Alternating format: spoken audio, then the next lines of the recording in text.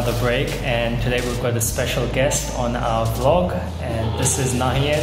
He works with me and he's currently a machine learning engineer. So why don't you tell us a little bit about what a machine learning engineer does and how that differs to a data scientist? So a data scientist will typically work on sort of the brains of a problem or a solution they're trying to build for a problem.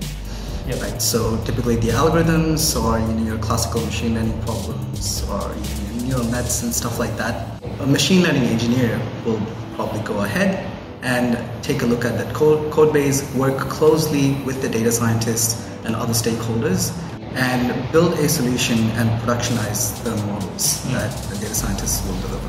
If someone is starting out new or is aspiring to be a data scientist / ML engineer, I would say when you build out a solution, at least try to somehow, at least to a minimal level, make it a repeatable process, so that you know that you can make it work wherever it needs to be in. Awesome. So that's a pretty good summary to what a machine learning engineer does. And we'll definitely have Nahian over for an interview in the near future. Thanks, Nahian, for your time.